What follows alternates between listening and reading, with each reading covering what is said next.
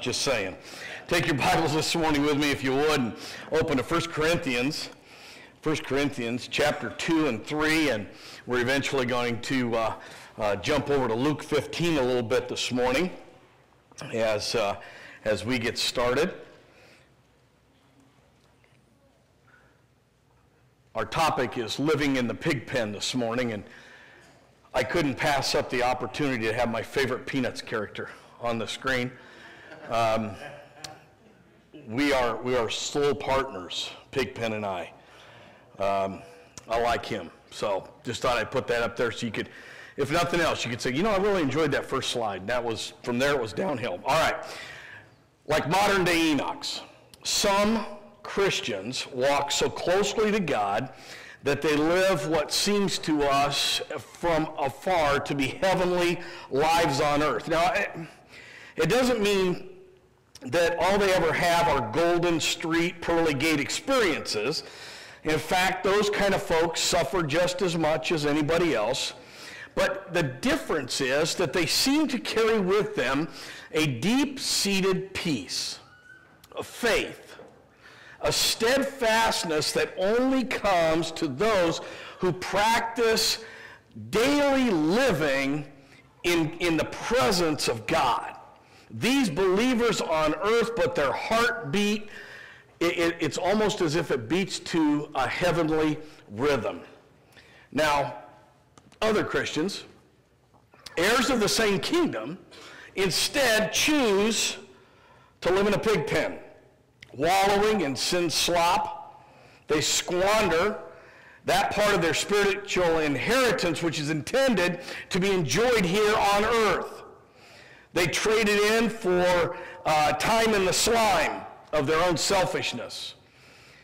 These earthly believers are still headed for heaven, but frankly, if you'll pardon the phrase, living for hell on earth. So what about these pigpen Christians?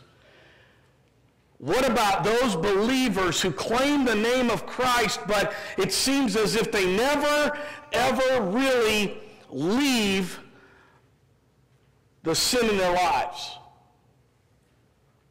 One common theory that folks like to say is, well, they were never saved to begin with. That they maybe believed in their heads, but never in their hearts. They never really committed themselves. Another idea is that they're saved, but somehow they've lost their salvation. They sincerely found redemption, but let it slip through their muddy little fingers. Now, although you can take the scripture and twist it to do whatever you want, the answer Paul gives in 1 Corinthians best supports the biblical truth about the eternal destiny of those that we might call pigpen Christians. And what I want us to do today is to look at Paul's rebuke to these pigpen Christians, or some of you may be uncomfortable with that terminology. We think of them as carnal Christians. And we need to be challenged as we walk through here to look for ourselves, if you will, in a certain way, and to come out of that pig pen that we perhaps may have in our own lives. So Paul begins this morning, and he gives us three kinds of people found in 1 Corinthians 2 and 3. Now, in 1 Corinthians 2, verses 14 through chapter 3 and verse 4, Paul talks about three types of people. And what we want to see here this morning as we begin is really, well, first is the natural people. Look at chapter 2 and verse 14. But the natural man does not accept the things of the Spirit, for they are foolishness to him, and cannot be understood by them, because they are spiritually appraised. And this morning, I'm reading out of the New American Standard, so I'll just give you that information up front. Now, the people he's talking about here, these natural people, these are the lost, the unsaved, the spiritually dead. And Paul describes them here. Natural people have pulled in the welcome mat from the door of their hearts. The deadbolt is locked, and they've turned a deaf ear to the knocking of Jesus. What an incredible picture. Last Sunday, as Jason Nightingale was sharing his testimony, and he used that picture of the house, and he used the verse from Revelation chapter 3 and verse 20, where Jesus is knocking on the door. What a beautiful picture that is, and we saw that as he shared that with us, and he said that he went down and he opened the door and Jesus came in. But there are some who have shut the door, locked the door with the deadbolt, perhaps even moved the big upright piano over in front of the door. They don't want to hear it. They don't want to hear the knocking. They don't want any part of it. This is the natural man or natural people. There's a second group here that Paul talks about, and these are the spiritual people. They have been saved. They are enjoying fellowship with God. They're active, productive members of the body of Christ. If you look back just quickly to chapter 1 and verse 26, it says, "For consider your calling, brethren, that not many were wise among the flesh, not many mighty, not many noble, but God has chosen all of those things to shame the wise. He's chosen the weak things of the world, which are to shame the strong." And he goes all the way through there, and he says that we have the mind of Christ. Those who are spiritual are those who are focused on Christ, focused on following hard after him, focused on growing and changing and desiring that. It's that desire to not be happy with some level of mediocrity. Not to ever say, well, I'm just pretty comfortable right where I'm at. But to always desire and want more. The third group that Paul talks about here are the fleshly people. These are the ones who are rooted in the pig pens of their own nature, rebelling against the control of the Holy Spirit. These are the ones that Paul was referring to here in the Corinthian church. And he describes them in 4 ways. Okay, so if you're taking notes this morning, you'll want to get this. He describes carnal believers in 4 ways. First of all, he says, number 1, don't miss this, they are Christians. He addresses them. Now, remember, he's writing to the church at Corinth. He addresses them in chapter 1 and verse 2 to the churches in Corinth, to those who have been sanctified in Christ, saints, by calling. So he's talking to them as saints. In chapter 3 and verse 1, he says, "And I, brethren." He calls them brothers and sisters in Christ. So understand, as we begin talking about this, as we begin talking about those who are carnal, that they are those who are saved. Brothers and sisters in Christ. Paul is clearly speaking to believers. Now, I didn't say they were mature believers, but he's still speaking to believers. Look at verse 1. "And I, brethren," there's the believers, "could not speak to you as spiritual men, but as men of flesh or carnal, as to infants or babes in Christ." So they're saved, but he's got to talk to them like they're children. Could you imagine what that'd be like if that happened in your workplace? You know, John Stam shows up for work, and his boss comes up, "John, come here, buddy. Come here, John. You're a good boy." You know, pat him on the head. You know, "I need you to take a truck and run over to your shirt. You do that. He's a good boy." Yeah. What? Oh, I'm sorry. That really happens? Oh.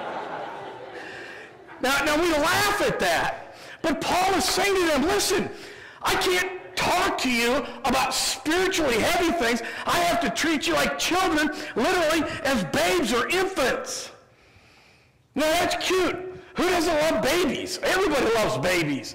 But you ever notice, I don't care how tough you think you are, how much of a manly man you are, put a newborn baby in a guy's hands and he's going to go, where's your cute baby? It's what we do. And that's what Paul's saying here, is he's got to talk to them like they're babies. Now here's the second thing. We know they're Christians, but secondly, they lack spiritual growth. Look at what he says in verse 2. I gave you milk to drink, not solid food, for you were not able to receive it. Indeed now, even now, you are not able. Nobody expects an infant to eat a T-bone steak. Okay, now I'm hungry. Nobody would expect it. You don't take an infant and put him in, the little Rocky thing, that you feed him this, Yeah, exactly. It's terrible. And you put a steak in front of him. You say, Pastor, that's ridiculous. Absolutely, because the baby's not ready for steak. That's why dads love it when we feed steak to kids, because then we have to eat it for them. It's a tough thing, all right? But understand, nobody expects a new believer to be able to digest the meatiest doctrines of Scripture or of faith. New Christians need to be bottle-fed theology, basic formulas, until they have the teeth to cut into solid food. We don't bring in new Christians and immediately drop things like election and free will and all those kind of, what do we teach them? Love Jesus, love God's word, right? Walk with God. That's what they need to know. And as they do that and as they grow, we can bring in some of those more meaty doctrines. Because trust me, some of those things are hard to wrestle through when you've walked with God for years. Amen? We understand that. And so that's part of that process. The tragedy is that these Christians that Paul is writing to should have been mature, but they were still babes in Christ. They should have been weaned, but they were still clinging to their bottles. That's what it says here at the end of verse 2. It says, for you were not able to receive it. Indeed, even now, you're still not able to receive it. Do you remember what the writer of Hebrews said? Let's leave the elemental things. Let's leave the nursery and step on for God. Don't just stay there, but have a desire to move on. So they're Christians, but they lack spiritual growth. Now here's the third thing Paul says about them. They nurse unconfessed sin. Carnal Christians feed their old nature and starve their new nature. Look at verse 3. For you are still fleshly. For since there is jealousy and strife among you, are you not fleshly? And are you not walking like mere men? Natural men? Carnal men? That's what Paul's asking them. Paul expresses heartache over their spiritual emaciation. In fact, they're starving to death. They're not feeding themselves. They're nursing, if you will. They're nurturing unconfessed sin. They're not willing to admit that they have a sin problem. They're not willing to admit that they're struggling in an area of their lives. They're not willing to admit that. They're just, everything's fine. Everything's fine. We do the same thing. I think I've shared this story before. It's called the miracle of the parking lot.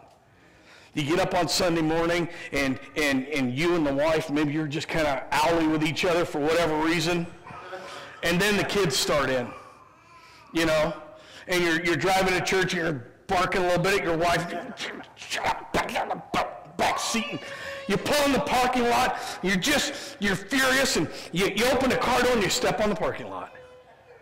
And at that moment, Kid Johannes is there. And he says, morning, brother, how are you? And you go, well, I'm fine, thank you very much. Praise God, it's all good. Thank you. Thank you. My beautiful wife, and she's beaming. They'll strangle you. They're beaming. And the kids, for some reason, they get out of the car and they're like,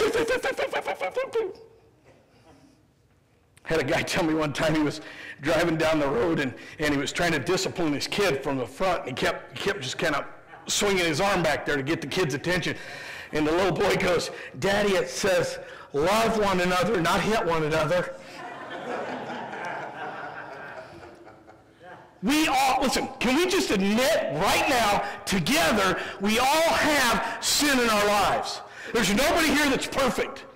Not the preacher, not the leadership, not the deacons. Nobody is perfect. We're all growing and changing. So let's just admit right up front, we all have sin in our lives. Now we've got that out of the way. The big pink elephant now is out of the room because we all understand we have sin. The difference is that these folks that Paul is concerned with this morning refuse to admit they have any issues. They're just going to keep nursing that sin along and not say anything about it. Number 4, they resemble non-Christians. They resemble non-Christians. At the end of verse 3, Paul continues and says, "Are you not walking like mere men?" Like natural men. Carnal Christians mask their redemption in the mud of the world. They act as though they were never washed by the Savior's blood.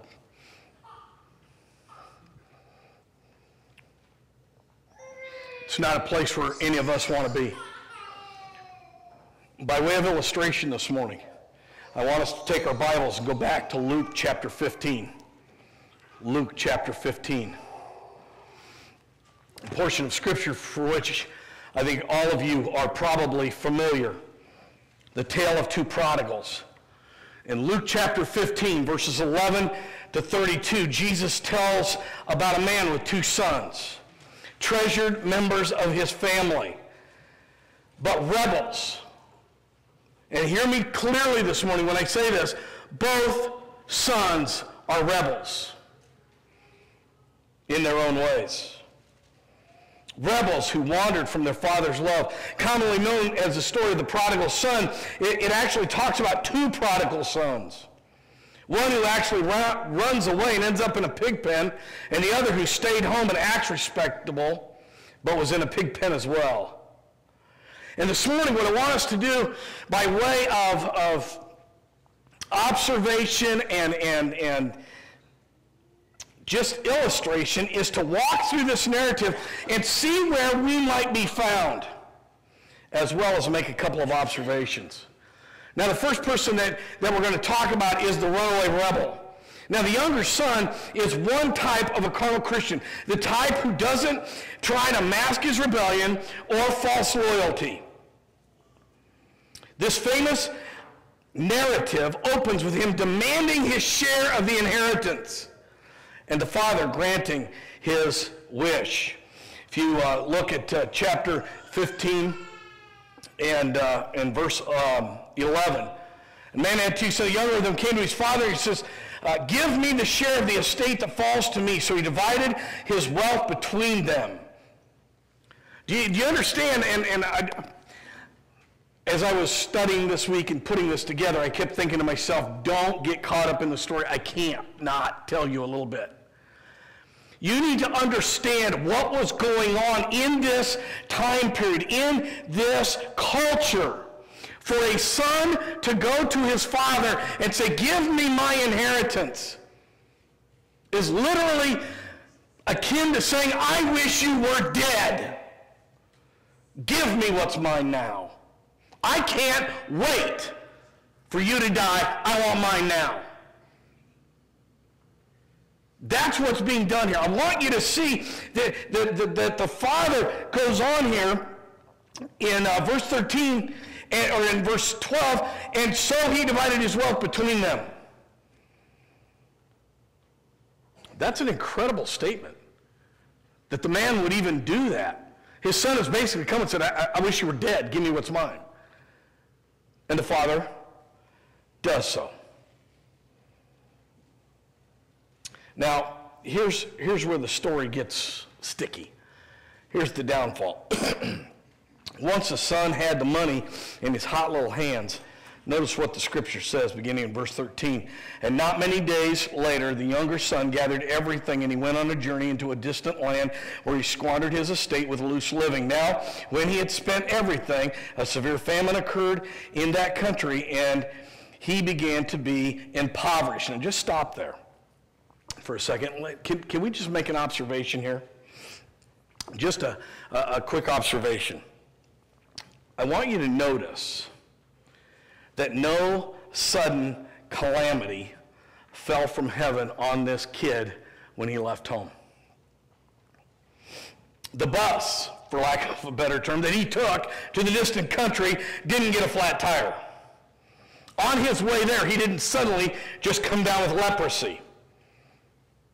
But understand that as we walk with God, just because the acts of consequences don't fall immediately, that they're not going to come.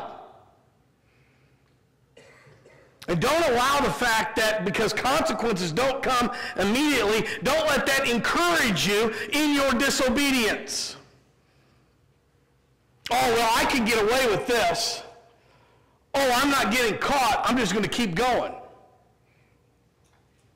God is not mocked. Whatsoever a man sows, that is what he reaps. Amen? And we need to understand that. Remember the words of Ecclesiastes 8:11, because the sentence against an evil deed is not executed quickly, therefore the heart of the sons of men are among them given fully to do evil. In other words, because there's no repercussions, the heart of man will continually move toward wickedness. Why do I make that observation? Because this morning, if you're running away from the Father's love and you haven't experienced his discipline, can I simply say this? Watch out. Watch out. Scripture tells us that our Heavenly Father disciplines those whom he loves. And though it may seem that you're getting away with something right now, watch out. He's not ignoring you. He's not winking at your sin. He's not saying, you old knucklehead.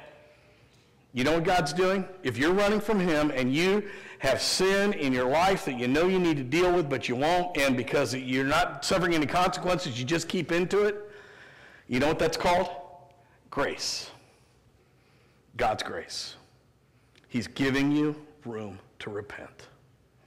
So maybe that's what needs to be done. He's giving you grace, hoping that you'll soften your heart and you'll come back on your own. Okay, let's get back to the narrative. So the son, it reaches a desperation level. We read verse 14. It said that he spent everything. A severe famine came into the country. He began to be impoverished. Verse 15, so he went and hired himself out to one of the citizens of that country, and he sent him into the field to feed swine. And he would have gladly filled his stomach with the pods that the swine were eating, and no one gave anything to him. That's his desperation level. He is to the place where even the food that is fed to the swine looks fine to him. And by the way, as Jesus is telling this story, he is speaking primarily to a Jewish audience. True? Nod your heads like this, okay? I'll just give you the answer, all right?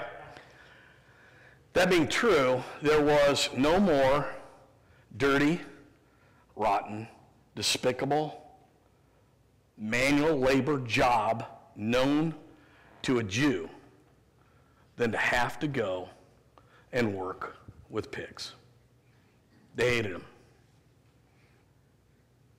And this is what he was willing to do. Not only willing to do that, but even the food of the swine looked good to him. That is a point of desperation. Okay? So, let's look at the restoration. Knee-deep in swine slop, hungry, alone, he finally comes to his senses. and he decides to go home. He's going to make plans to go home. Look at verse 17 and 18 very quickly. And he came to his senses, and he said, how many of my father's hired hands have more than enough bread to eat, and I am here dying of hunger? But I will go to my father, and I will say to him, Father, I have sinned against heaven and in your sight. And I am no longer worthy to be called your son, but make me as one of your hired men. And just stop there for a second. He is rehearsing this speech that he wants to give to his dad. He's going to go back to his dad, the same dad that he said, I wish you were dead, give me my money. And he's going to say, look, I've sinned against you, I've sinned against heaven, sinned against you, and all I want to do is come back and be one of your hired hands. The story, the narrative shifts to the father, who, having longed for his son's return, sees him. Verse 20, notice what it says, and he got up and he came to his father, but here it is, but while he was still a long way off, his father, what? Saw him. The application there is that the father was looking,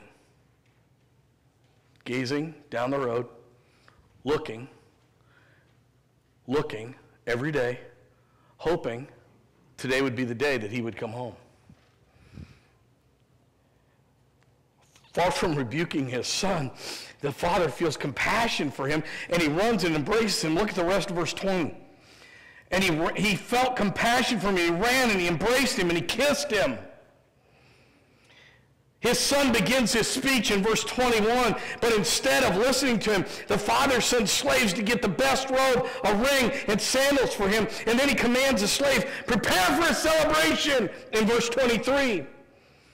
And his exclamation in verse 24 is absolutely incredible when he says, this son of mine was dead, and he's come to life again. The lost has been found. And by the way, I want you to notice something, the robe here. To give him the royal robe is a sign of acceptance. To give him a ring, a sign of authority and trust. And the sandals, the sign of a free man, not a slave, not a servant. What you see here is absolute, unabashed forgiveness. And that's what I want to talk about here for just a second. Here's another observation, okay? True forgiveness. For some reason, when we have sin in our lives, we get this picture in our mind that we think that God is waiting for us to return with a little ball bat in his hand. You're mistaken. God deals with us with a soft and tender heart. If you're here this morning and you're running from God and you're afraid to go home because you're afraid of God's reaction, he's waiting for you. Of all of the narratives that Jesus had ever told, this is my favorite. Long before I was saved, this was my favorite. Because I can envision my mom and dad's house. I can envision how the front door sits, and the front door looks due east down Wall Avenue in Des Moines. And I had this picture in my mind ever since I was a little kid.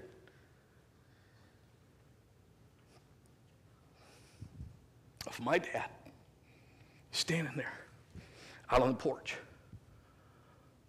looking,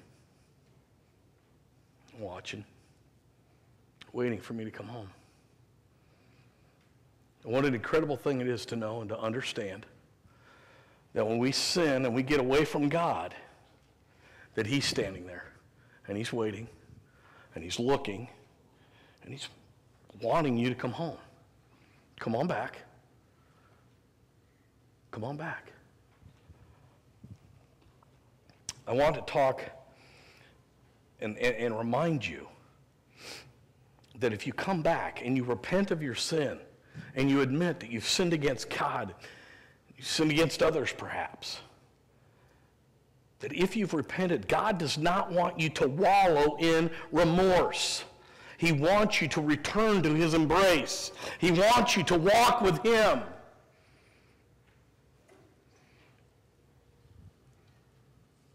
If you've asked for forgiveness, your sins have been forgiven. Get up, clean yourself off, and walk with the Lord. Let's take a quick look at the respectable rebel. The respectable rebel is the older son who doesn't share the joy of his brother's return. In fact, when he heard about it, he becomes indignant. That's a fancy word for angry. He got mad. This twerp of a brother has come back. And he refuses, the older brother refuses to join the festivities. And he complains to his father. Beginning in verse 29, he says, but he answered his father and he said, look, for so many years I have been serving you, and I have never neglected a command of yours. And yet you never gave me a goat that I might celebrate with my friends. But when this son of yours came, who has devoured your wealth with prostitutes, you killed the fatted calf for him. Do you notice the pride and the arrogance in this rebel's words? He drags his brother's name back through the mud and denies any family relationship with him. Remember what he did? Remember how bad it is? Remember how bad that sin is?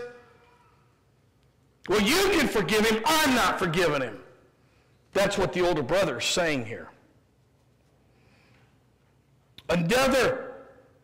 With another demonstration of sacrificial love, the father reaches out to his disgruntled son and he appeals to him to rejoice over the fact that his brother is back. He said to him, verse 31, son, you have always been with me, and all that is mine is yours. But we had to celebrate and rejoice, for this brother of yours was dead and he's come back to life. He was lost and now he is found. And that's where the narrative ends. What a cliffhanger. Amen? What happened? Did the older brother go in? Did the younger brother, was he respectable? No, what happened here? Where's Paul Harvey? We need the rest of the story, amen? Crying out loud, I don't know. Listen, Jesus leaves that older son in a spiritual pig pen. He doesn't tell us whether or not he decided to clean up his attitude and join his brother's welcome home party. Because I think that there are certain places in the scripture that the stories are left not completed, so that we have to think through and ask, how would I respond? This is one of those places. So let me ask you this. What do we learn today? I want to begin with a look in the mirror. Maybe this morning, like the younger son, there's some smudges of carnality on our faces. Our fingernails are caked with a little bit of pig pen mud. Our feet are covered in filth. Or maybe this morning, like the older son, your pig pen may have been hidden in the crisp pages of the church hymnal, or in the crisp pages of a Sunday school Bible study. And that, praise the Lord, smile. And yet, your heart is not right with God. When you get up in the morning, when you look in the mirror, you know who you're looking at. If you see either one of these two sons, remember that the Father truly desires a relationship with you. If you've got sin in your life and you're just like, you know what, I quit, I don't care, I'm just going to go do whatever. If that's your attitude, come home. Your Heavenly Father is waiting for you to come home. He wants you to wholeheartedly love Him.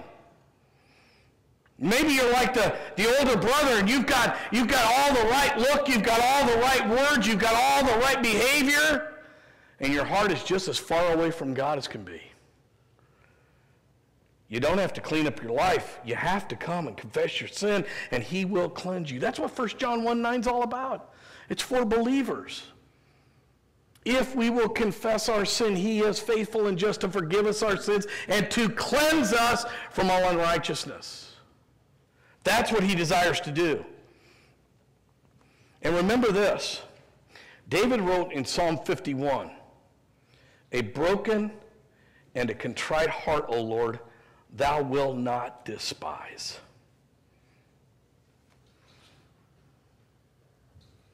Where are you this morning? Are you the Spirit-filled Christian? The spiritual believer? Are you the carnal son who has just kind of given up, said, well, whatever? Or would you be the older son who's done everything that God's asked him to do and still has a stinky attitude in his heart? This week at VBS, we sang the song Obedience. And I want you to know I came about this close to us singing it this morning. Because in the second stanza, it says, keeping our attitudes right. How many times, adults, have we obeyed God, obeyed God's word, because we knew we had to? And we didn't do it with an attitude that was correct. Where do we see ourselves today? How would God have you respond to his word this morning? Father, we thank you for the opportunity of being here this morning to open your word and to again look into the book of 1 Corinthians. We ask, God, that you would just continue to do a work in our lives. Father, may we heartily examine our lives. May we recognize where our deficiencies are. And Father, may we be willing to come to you and ask forgiveness, to clean up, allow you to have your work in our lives, and to move forward. Do a work in our lives this morning, we pray in Jesus' name. Amen. Would you stand?